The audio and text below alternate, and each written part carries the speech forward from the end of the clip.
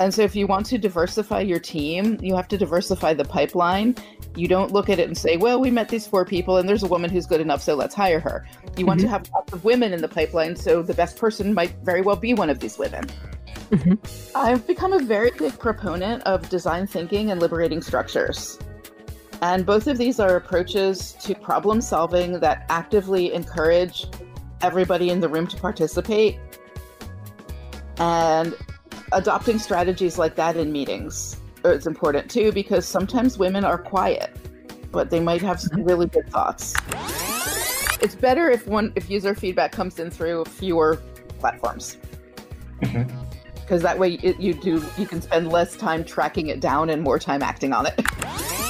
Stay involved with people, stay in contact with the developers, make sure when they make changes they tell you. And be agnostic to how you get information. If someone wants to sit in a meeting with you, say yes. If someone wants to send you email, say yes. If someone wants to make, say, a Google Doc or some other collaborative source, say yes. What's important is that you get your information, and as a tech writer, it should not be your job to care how you get it. Welcome. Our guest today is Ilona Koren-Deutsch. Hi, Ilona. Hi. Hi. Thank you for having me.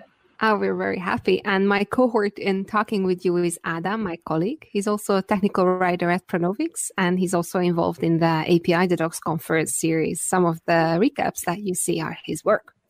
Hi, Ádám. Hi, everyone.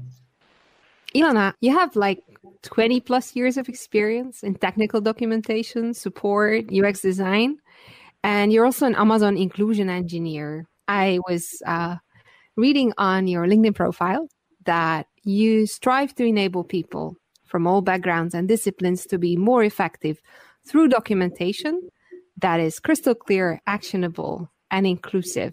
That is, wow, one hell of a mission. And we are super happy to have you here.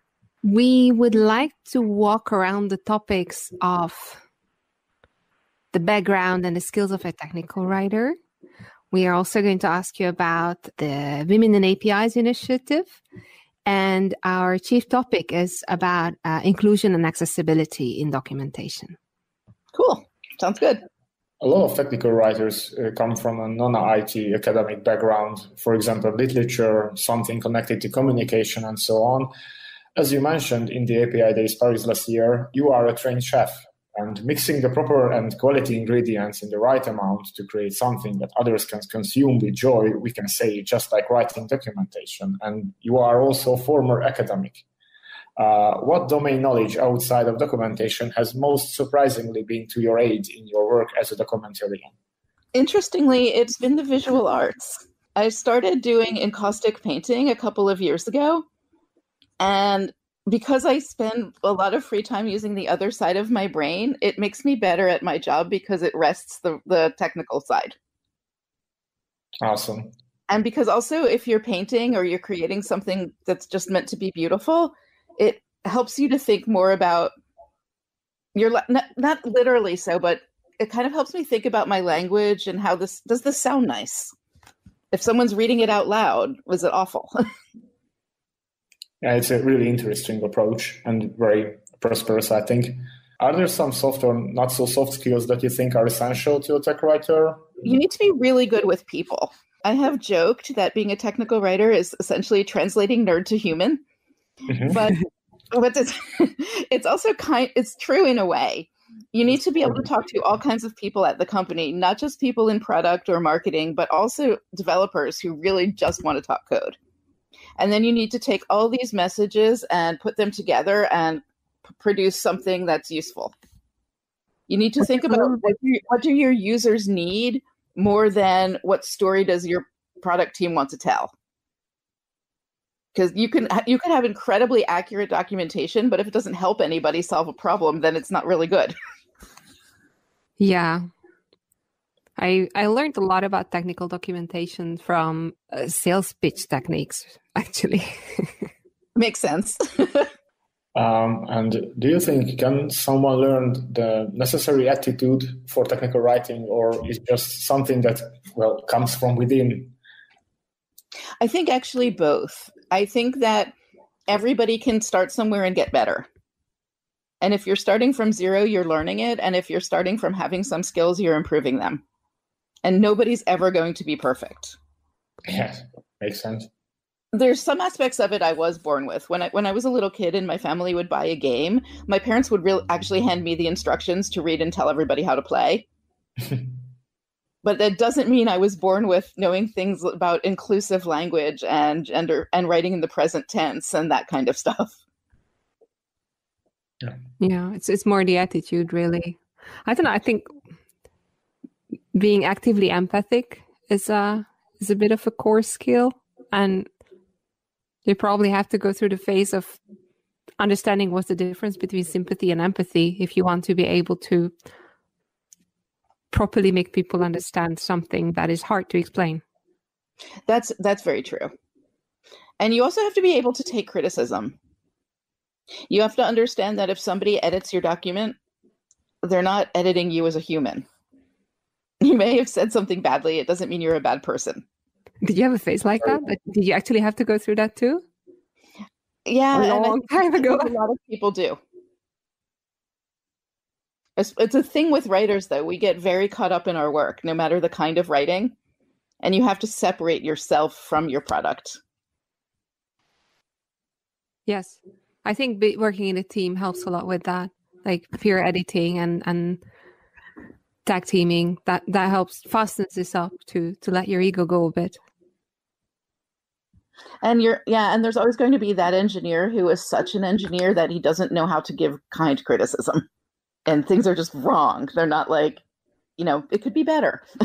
Which is, I think it's a very useful learning curve when somebody's actually willing to give you feedback. That's the biggest biggest present they can give you. I think rather so than too. Patting you on the back, which is good for nothing. And sometimes I've had to bribe people for feedback, like bake cookies. And hey, if you review my doc, you can have these nice warm cookies I made. Not you too. This seems to be the ultimate thing. And once also I had a party, an editing party, and I made dinner and brought good wine and said that people could come in and eat and drink if they were reviewing my docs while they did so. The old times when this was still legal, right? Yeah, when we could sit in a room together. Wow, remember that? It's great that at least we can do podcasts. You're also a mentor at the Women in APIs initiative of the API Days conferences. And the way I understand is the goal of this program is to create the opportunities and to provide the encouragement and the coaching for people from all walks of life, and especially women, or pointedly women, to give that little push that is necessary. How did this initiative start, and how do you see your contribution to it? It started as conversations at API Days conferences, talking with Uri and Baptiste, like, where are the other women? They were very concerned. They're like, yes, we want more women involved with this. Please help. And Isabel contacted me after Paris last year and said, okay, I'm going to actively work on this. We're putting together a program. Do you want to be involved? I was like, yes, of course. And largely led by Claire Barrett, we started this 4 Steps to Speaking program, which is about to be rebranded, and I will talk about that in a moment. And it's a 4-part series that encourages women to overcome their own self-doubt and present at a conference or produce an article, because it also includes writing. The rebranding, it's going to be called Get Writing and Get Speaking, and it will have 2 tracks. And then we'll have an aspect of the new program too called Get Connecting, and we're going to be having quarterly meetups with not just women but also male allies for people to just have conversations. The 4 steps of the program involve three structured conversations with a group, working on an idea for a proposal, working on improving our LinkedIn profiles, and that kind of stuff. And then the 4th one is a 1-to-1 session with a mentor from somebody who's not the facilitator leader. And we actually encourage people who have gone through the program to become facilitators for future programs. We have a facilitation program too for people who want to learn to do that, where first you co-facilitate and you work with the facilitator, and then you get a group of your own. And someone in the program has called this a women's empowerment pyramid scheme, but it's very true because we gain a lot of people by someone doing it and telling their friends that it's valuable to them. And we've had women in the program from junior engineers to very senior business women, and everybody has something to learn and something to contribute. It's really been great. And I think we're now in 11 countries in every continent. Wow. So how many mentors or coaches do you have actively working now? I think 6. We really need more. This is my advertising. If you are interested in becoming a mentor or a coach or signing up for the program, please do so. Go to API Days and click under initiatives and then women in APIs. And all the information is there. And all you have to do to join is get yourself on a mailing list. And then you'll be given lots of information. And you're in for life for the pyramid scheme, or is this a tangible way of engaging? I'm sorry, can you repeat that question? Once you sign up, are you in for life in the pyramid? No, you actually are allowed to leave. And there's no money cost at any point unless you pay your phone bill for dialing into the Zoom meetings. Right. When somebody is interested either as a participant of a program or a mentor, can you give some advice on self-selection for, okay, what's your entry level? What can you contribute? Or this is really one-on-one conversations and they just contact you? It's really one-on-one, but I will say that the self-selection should be anybody whose job or company has anything to do with APIs and who is interested in either writing or speaking. So it's a very, in that sense, low bar to entry. We welcome really everybody. We don't care if you're just graduating from school in your first job or if you have 30 years of experience. You might have been an engineer, for example, for a very long time, but not wanted to put yourself out there at conferences. Right. We've actually had business owners who were that way too. They've been so busy working that they haven't publicized themselves. They haven't spoken or written. Yeah. Well, from my own experience, I think the different shades of self-doubt come in waves by the 10 years normally. So whatever you're doubting in your 20s, you're going to doubt something else in your 30s and something else in your 40s, usually yourself in your 40s. So I guess it's a personal experience. You get another round in your 50s where you start to wonder if you're too old. So this is evergreen topic. Why API specifically? Is that because this is where it comes from, or there's something specific about APIs that needs to be addressed in the program? I think I would say mostly it's because it's where it came from. But the other thing is it just seems to be a very male-dominated area that doesn't need to be. There are really smart women working in this field, but we're not seeing enough of them at events. Mm-hmm. We've seen some amazing women presenters at API The Docs. Yes. If you could give advice for people in decision-making roles in a company, so I don't mean politics, but in a company, men or women, what should they look for in policies and in practical operations so that women are not unwittingly excluded from an API program of a company? There are two things about it. One is hiring. And for me, hiring is all about the pipeline. If you're actively seeking applications from everywhere, you'll find the best people. Whereas if you're only seeking applications from, say, one school or one organization, you will get good people, but you're not going to have as broad a selection. Mm-hmm. And so if you want to diversify your team, you have to diversify the pipeline. You don't look at it and say, well, we met these 4 people and there's a woman who's good enough, so let's hire her. You want to have lots of women in the pipeline, so the best person might very well be one of these women. Mm-hmm. I've become a very big proponent of design thinking and liberating structures. And both of these are approaches to problem solving that actively encourage everybody in the room to participate. And adopting strategies like that in meetings is important too, because sometimes women are quiet, but they might have some really good thoughts. Right. Yes. Like, for instance, I have seen that as a mediator of meetups or a facilitator of meetups that even if someone knows exactly what they would like to say, that tiny little bit of just holding the space, that matters a lot. Yeah. Yeah, it's really important. And as a leader, have an open door, because you might have that person on your team who has a really good idea, but they're shy and they might come to you afterwards and add things. Mm-hmm.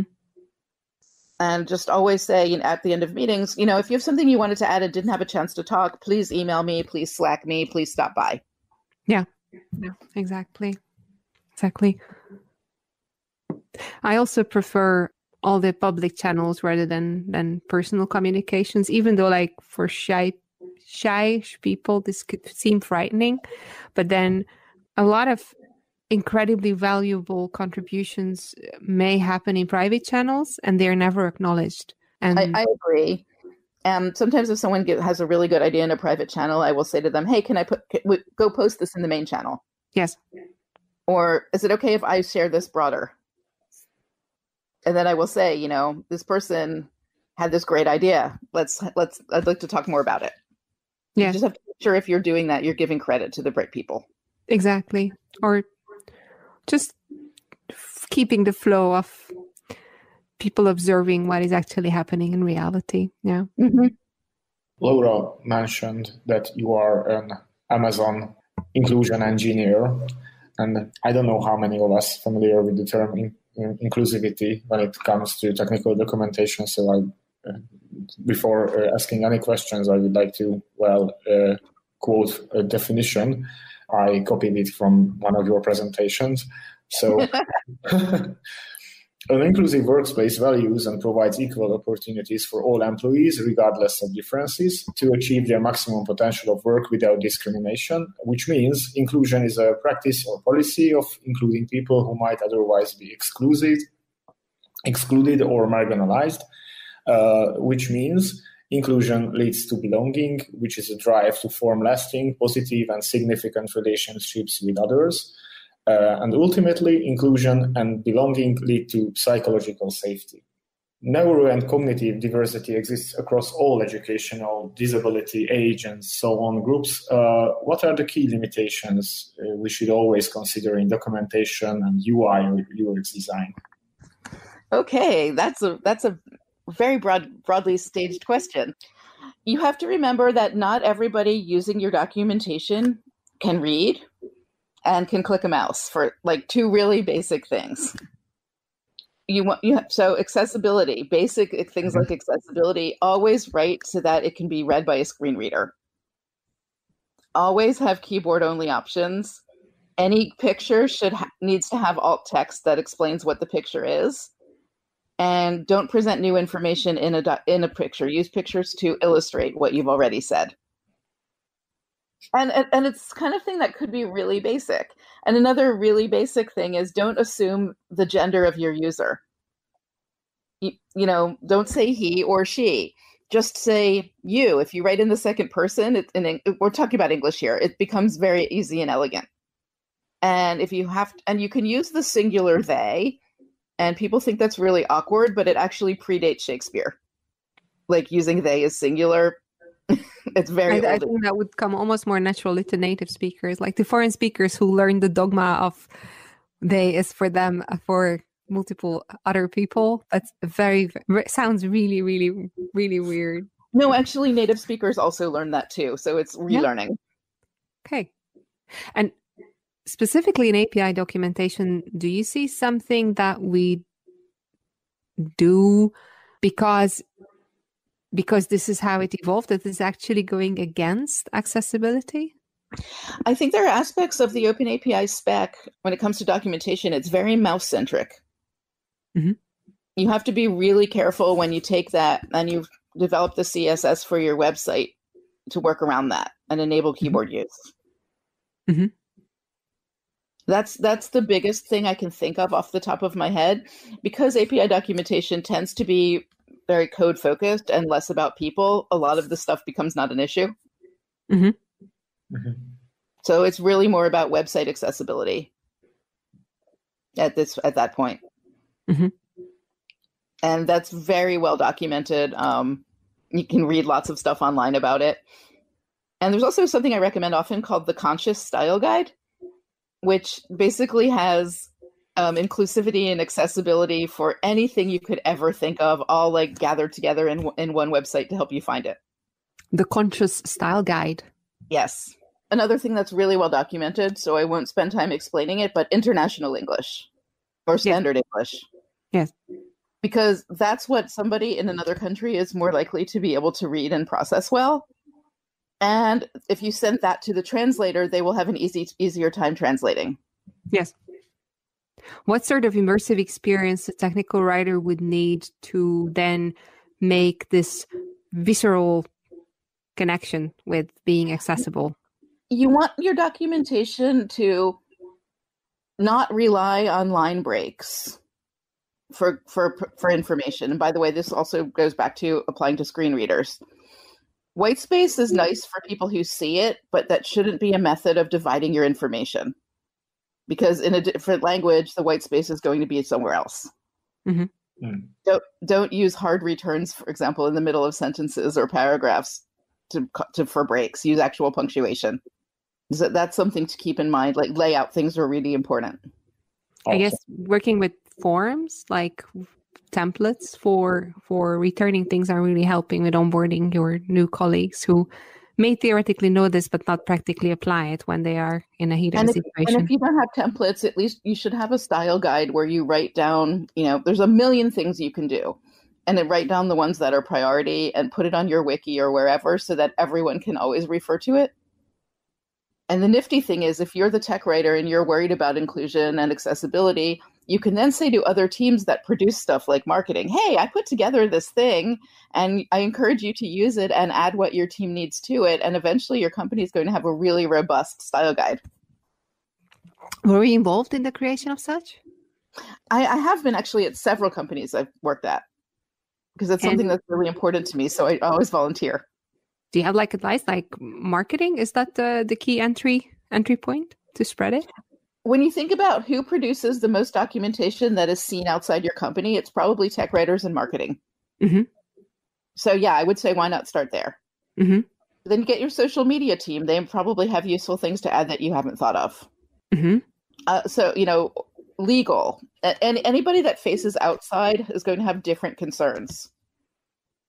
If you want to have a really robust style guide for your whole company, include everyone who produces written documents. Right.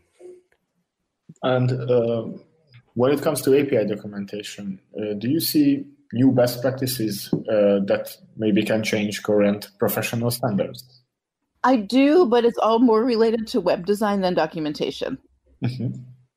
Like I said before, I think most companies' API docs could produce a better experience for people with different physical limitations. And by the way, for example, a problem reading might just be that you broke your glasses. Right. Or a problem using the mouse may be that you had tendonitis surgery. It doesn't have to always be something permanent. Yep. Yes. So if you look at it that way too, you can see in some ways how it's even more important. Or it might be easier to relate to. I think to create a quality and usable documentation, getting feedback from the community is also essential. How come someone can create technical frameworks that allow feedback options for different audiences? There's different ways you can do that. Make yourself available. If you don't want to give out your personal email address, create docs for your companies that people can send feedback to. If you have Slack channel, then this is, advantages that come from being in developer relations. If you have Slack channels where you're working with users, make sure to always say, hey, I've got new documentation on this. I'd love feedback. They're the users that are going to be reading your change log and be looking right away to see what's new. So work with them and make them feel included, and take their feedback and act on it, and they'll be more inclined to give you more feedback later. What's your experience? So on the one hand, you want actionable feedback, and you probably have an idea of what are the points you're not sure about. On the other hand, if you're very, very specific in your request, you may not get answers. I would be more open. I would say here at this URL, there's new docs. Let me know what you think. Mm-hmm. So you don't specify about what? No, I tend not to, because I feel that if I just ask a broader question, that I will be more likely to get any answer. And broader answers, you can always weed out the stuff that's not helpful. Did you? So there's this, that's like, don't ask the question if you don't want to have the answer. So what if you're really successful and people are very happy to give you 2 metric tons of feedback? What then? Sort through it like you would with any other feedback. Mm-hmm. What's important to do now, what you might want to do later, and what's not useful at all. Mm-hmm. The same thing you would do with internal feedback before you published it. Mm-hmm. And, sometimes a bug slips by everybody inside, but someone outside was like, wait a minute, I tried to do this and it didn't work. Do people expect an answer? That's a critical bug. Do people expect an answer? Say you sort through, you take the actionable, immediately necessary parts, and then there's feedback that gets into a log somewhere, feedback you didn't act on. So is there a best practice? Like, should we always react on feedback or should we not? I think it's a good idea. If you want people to keep giving it to you, you should react on it. Maybe you can open up part of your Jira for external people so they can use it and they can track their requests. Mm-hmm. Or you could use a product like User Voice that's directly open to the public, and then you look through it and put into Jira the ones you're going to use, but you respond in a public forum and say, in process, investigating, closed, decline. Mm-hmm. So if you want people to help you, respond to their offer. Even if the answer is no, and if the answer is no, tell them why. Right. Or even at least then offer a workaround or something. Yeah. Well, they just might ask for something that's not doable or that is actually inaccurate. Mm-hmm.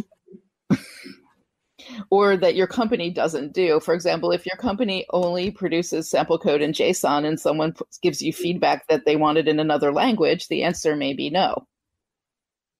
And just say, at this point, we don't have enough people working on it to give you that. Would this be something that needs like a dedicated code on a tech writer spending time on this? Just like, for instance, a developer would say, I'm fine writing documentation, but I want that to acknowledge the time that I'm spending on that. And that's necessary because otherwise it looks like I'm not working that much.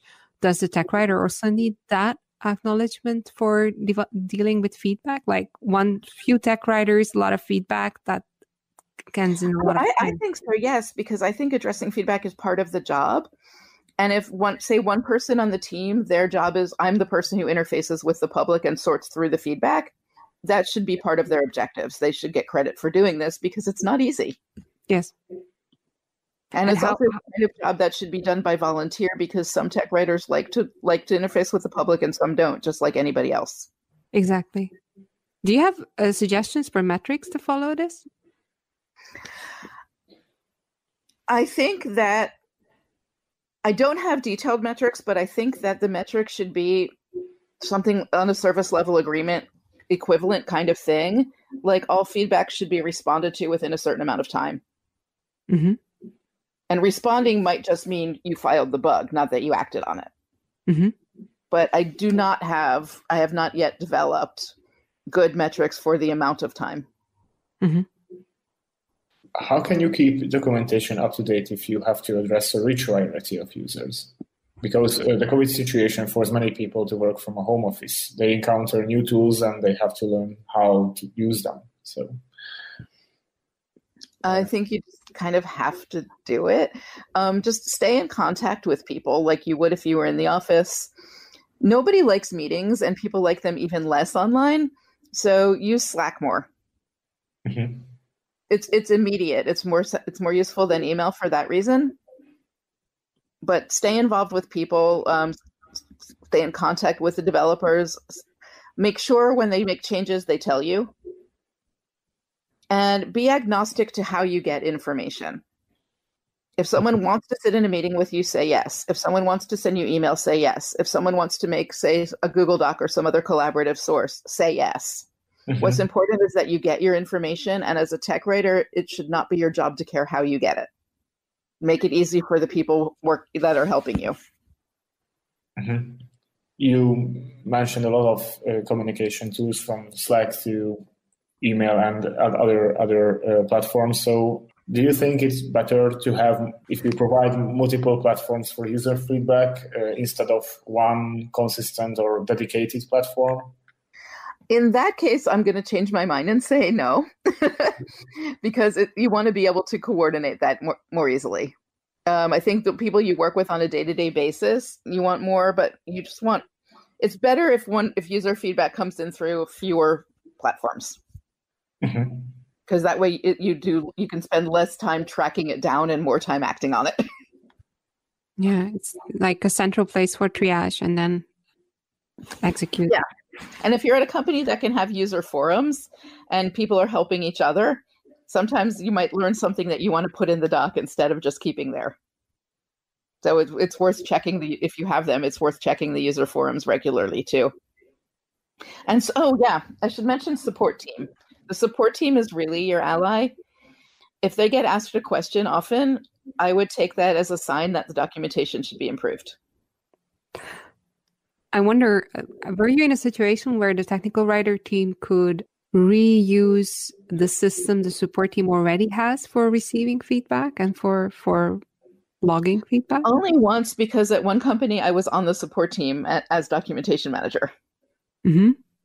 And so I absolutely built our knowledge base so that I went through it every quarter and took out private information about users and turned those into knowledge base articles. Mm-hmm. So it was very well connected. It was really great. It saved everybody a lot of times because I had the support team helping write from that standpoint. Mm-hmm.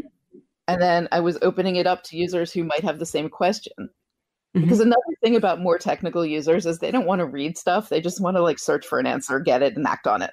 Yeah. A knowledge base was a really good format for them. Yeah.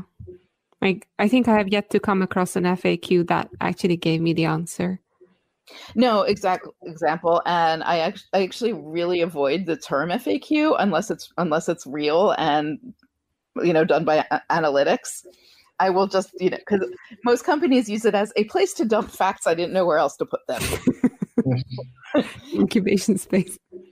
And I don't have a good idea exactly for what you should call it, but I do think that frequently asked questions should be things that actually are frequently asked. Yeah, if it's frequently asked, it shouldn't be a question anymore, right?